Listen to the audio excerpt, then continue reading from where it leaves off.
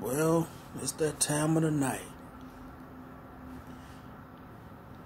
Thought about moving somewhere in Chicago Heights on Euclid.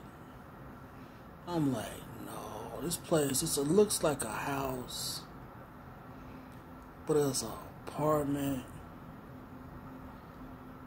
I'm not trying to move in something like that. And the place is like, I want to say the place was made in 1912 or some shit, man. Old school. Like one of them places back in the 20s where the mobsters used to be. Speaking of which, a lot of people don't know, a lot of Chicago mobsters had homes over there in Chicago Heights. It's some historic houses in that area that's infamous, man.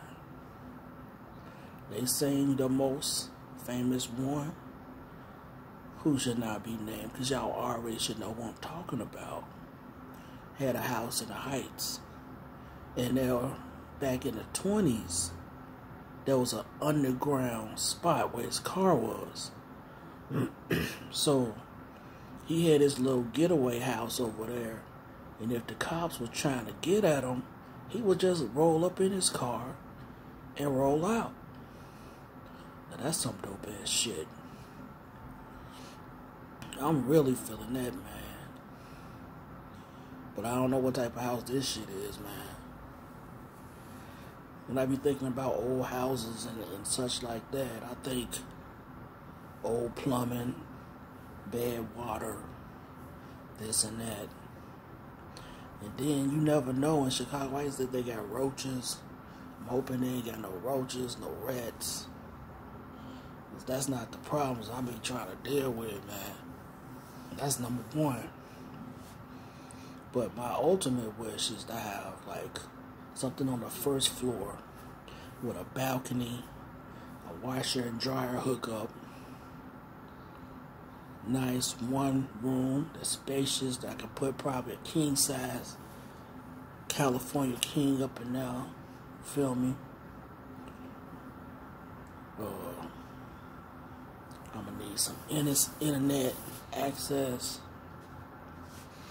I ain't really looking for something spectacular, you know what I'm saying?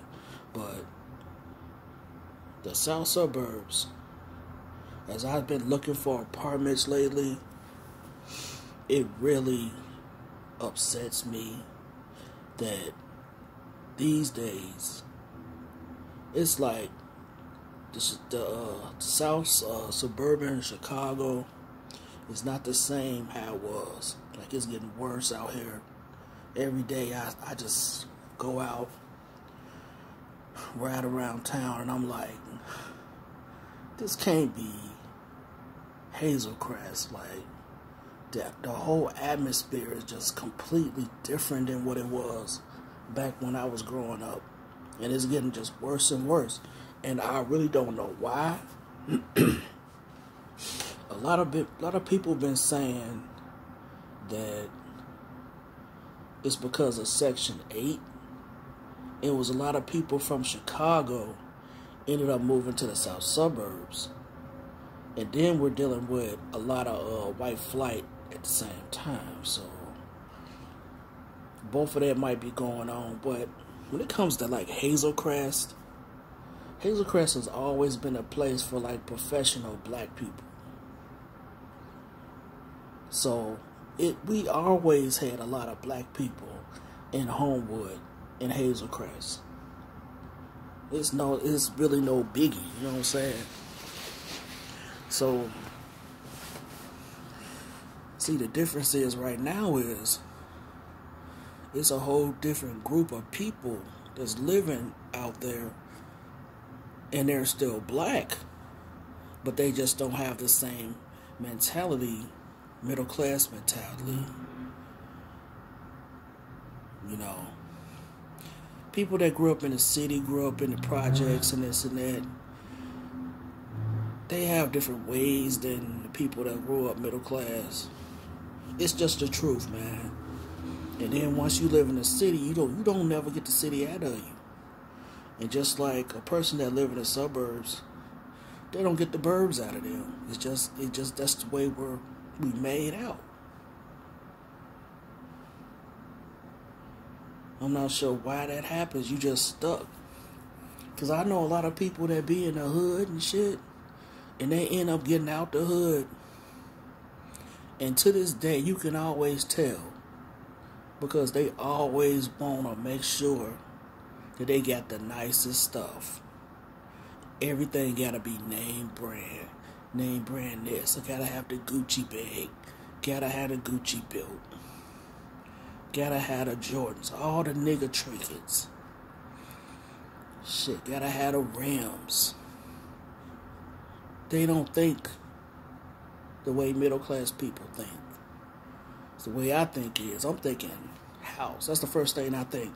If I get a lot of money, I'm gonna get a house. I'll get a sensible car. I'm not getting a fucking, I don't know. I don't even know what the cars y'all get these days. What, an Escalade? Shit. Like, for what? What you flossing for? And then you ain't got no money in your bank account. What about investing? Well, you don't invest, man. Then some people, you can't talk to them. And I be telling these young kids out here, save your money and invest in yourself. Because working every day, and then it was time for you to retire, what do you get? How are you going to retire? Think about 401k. Think about mutual index funds. Think about putting some stuff into the stock market. You feel me? But at this day and age right now, it's understandable because we got some crazy times when it comes to COVID. And all that's going around right now, we don't know what's going on. Things getting rough. But I'm just talking about the future, man. I ain't talking about you gotta do it right now, the future. And as we sit out here, we watching the night fall again on the second night. I just want y'all to reminisce. And maybe take out a piece of paper and just start writing out some of your dreams or some of the things that you want to accomplish this year. It's almost about to be February. What's your plans for this year? What things you about to do to take yourself to the next level? You feel me? Think about that. Put that in your head. And then leave that down in the comments. You feel me? One thing for me is, I always want to own my own business. And I have at a certain degree, but I have never pushed it to the level where I'm making like the type of money that I want to make, like consistently. That's the thing about working every day compared to being an entrepreneur. You know? And it's harder actually to be an entrepreneur than being somebody that's going to work a 9-to-5 job, because 9 to 5, you don't really work that hard. When you're an entrepreneur, you got to work all day, every day, constantly, to find, the things that you got to do to make, to get things popping. But that's one thing I'm working on right now. I got a couple plans, but I'm not going to share it right now. Because, sometimes when you take a plan and then you tell somebody else about it, they try to thwart your plans. So sometimes it's best to be hush-hush, don't say nothing. Any big thing that I've ever done in my life, I'm usually hush-hush about it. Because somebody's going to try to talk you out of it, and they don't know your life like you know your life. Right? Sometimes you gotta do some shit that probably not good. Well, I'm not saying it's not good, but like morally good or bad. No, I'm talking about something that's not in your comfort zone. And And that's one thing I've been writing my memoirs about. Because I went through some shit. It's going to be crazy when this book hit, man. I can't wait for y'all to get y'all hands on it. I might be writing a couple books. A dating book. My memoirs. Some short stories. Shit like that. That's going to be a little passive income coming from Amazon. So I'm going to do that. I got about 72 pages written off of my memoirs. I was thinking about starting that dating book tonight, but I'm like, see, the thing with me, sometimes I know that could be like my Achilles heel. I'm a type of dude, like I'll have so many ideas that I'll never stick to nothing. So I gotta just do one thing at a time. Finish one book, and then start another book. And this time in this hotel, man, this great scenery right here. Spending time over here with my road dogs. Chopping it up. Hoping y'all doing good. Because we about to prosper this year, man. Want y'all get on board with me, man. Like I said, write down y'all dreams and aspirations.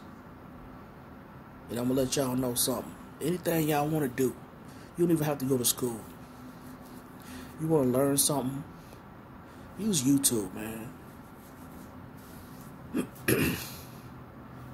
YouTube is something, like you want to get into the stock market, you don't understand what's going on with Robinhood, Webull, this and that. Man, just look it up, dude. It's real easy. But I'm going to probably leave my stuff, my link for Robinhood. If y'all sign up, we get stocks, and we take care of each other like that. So, with that, I'm going to bid y'all good night.